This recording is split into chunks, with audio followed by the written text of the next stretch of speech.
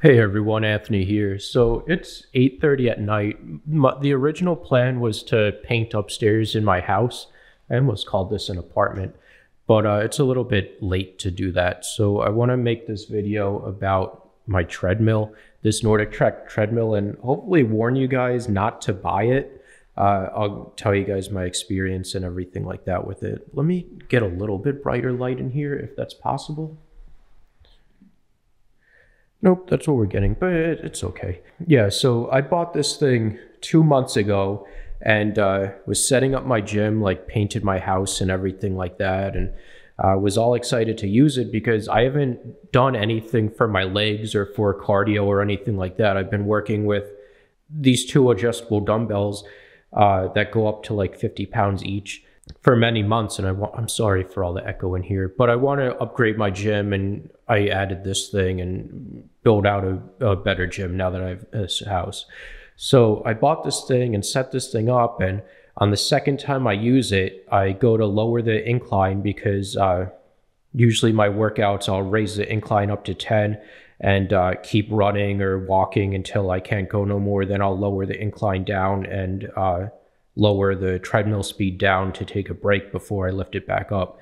So my second time using it, and like I said, I don't use my legs that much or run that much or anything like that.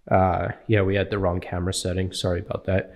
So I don't use my legs or anything. So I'm only able to do like 1 mile on this thing before I get too tired. So it's not like I put like a ton of stuff on it, a ton of use on it, like probably like 2 miles before it broke. But yeah, what happened was I went to press down on the incline and it just stopped at that position. So I'll show you what happens when I turn it on, and then like I'm already incline motor controller board that they sent me doesn't fix it. I'll tell you all that story in like 1 second. All right, so let's plug this thing in and I'll show you what happens when I turn it on.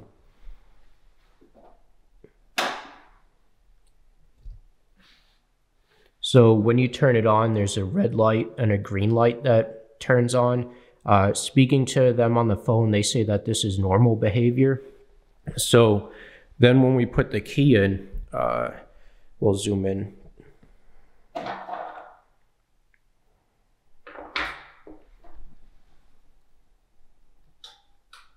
So an orange light turns on, and then a dark orange light turns on and then clicks off. And then you press the incline, it doesn't change or anything, like nothing happens after that. So initially, my very first time, and this is like 2 months ago that I got in contact with their support, I sent them a video of this exact behavior, and they're like, oh, it's the incline motor. And I'm like, okay, so they send me an incline motor. And of course, being a warranty service, they send it like the slowest way possible. So it took 2 weeks, 2.5 weeks to get the incline motor here. So that's a whole 2.5 weeks of me not using it. It's just making some clicking sounds now.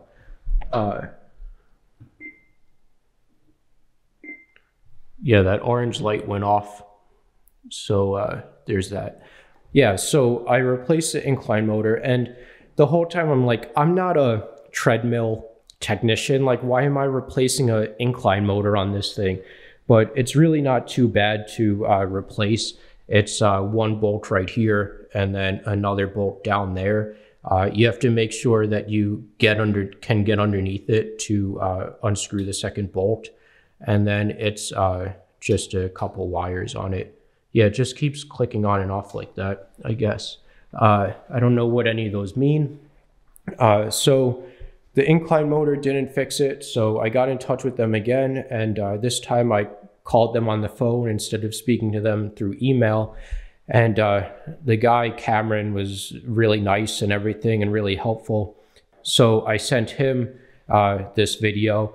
And he's like, oh, I've never seen those clicks before, because I'm trying to tell him like, oh, maybe those lights are like an error message or something that that'll help you diagnose it. Like maybe that series of lights is like that series of lights equals a error code or something. Then you can reference what those lights mean or something like that. So he's like, yeah, I've never seen any of those lights before. he was telling me like just the solid green and red ones are normal, but he's never seen any of those other lights before. So he's like, all right, well, let me get in touch with my boss. So he sent the video over to them and someone else, and they're like, yeah, we have to replace the controller board. So that's when I got, well, the new controller board's in there, and as you can see, the new controller board doesn't work. But also he's like, well, we're going to send you the new upright wire just in case. I'm like, okay. So that's that. He sends me this, and well, the plan is to send me the controller board and the upright wire. Then 2 weeks later, I get this, replace this, and replace the controller thing. I don't get the wire in the mail. A couple days later, after I receive this, I get an email from Nordictrack or Icon Fitness is who manages their warranty. So get an email from Icon Fitness saying, oh, the wire is out of stock. It won't be here it won't be in their warehouse until October 28th. And then it will take 7 to 10 days to ship from their warehouse. And then I guess another 2 weeks for me to receive it after that, because that's their shipping times. Today is October 22nd, by the way. And I got that email like 3 days ago for the upright wire. But the way things are going, fingers crossed that this upright wire fixes this, because we're already 2 months into this and I don't have a working treadmill, and it's honestly really frustrating because all I want to do is work out and build up my leg muscles and all that stuff. Keep in mind, these parts aren't cheap either. So I paid $500 for this on Amazon. There was a sale. I think normally it's like $650 or something, but I got it in their June lightning deal sale for $500. But you can go to Icon Fitness's website and look up their parts, and you can order replacement parts yourself and everything like that. This is $194. I think that's like $160. So it's already like pretty close to the amount that I paid for my treadmill already, is or like half of it or whatever is already they shipped me in parts. But this is the other thing. With this upright wire, it routes into here and up here. So replacing this wire isn't a simple task like removing this cover and taking out these pieces. You have to actually remove the leg and fish a new wire through this whole thing. You have to remove this whole top console, which this is a pretty heavy thing, and fish a new wire up through there. So yeah, don't buy this treadmill, because there's a lot of other people in the Amazon reviews that have issues with the incline as well. Oh, also I want to say Amazon did refund me the money for this, even though it was like well outside of the warranty or well outside of the return period. Amazon refunded me the money, and I explained to them, I'm like, I've been trying to work with them for 2 months and this machine still isn't working. Like on the second time that I used it, like I used it 1.5 times in the middle of my second workout, it broke.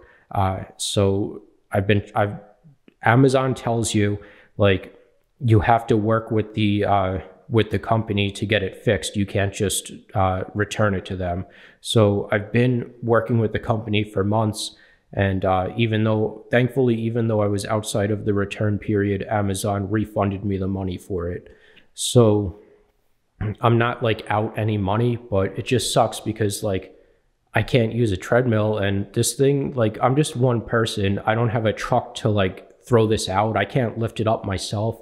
I would have to get my neighbor's son to help me lift it and throw it out, but I don't have anywhere to put another treadmill. I mean, I do. I have a whole house. I can buy another treadmill and put it somewhere, but I'm thinking about, if this doesn't get fixed, just like throwing it out or selling it on Craigslist or somewhere as like half working, because the belt still works. Just the incline is stuck in that position. You can manually lower and raise it. I mean, it's a gigantic pain in the ass to do, but basically what you have to do is twist this thing, like unbolt that and manually twist it to lower it down. And it's not an easy thing to do because of how heavy it is. But I'm thinking about just getting rid of this and getting a Concept 2 rowing machine, even though that's like $1,300. There's no electronics in it. It's just air driven, air resistance thing. So it's not like any electronics can break in it or anything like that.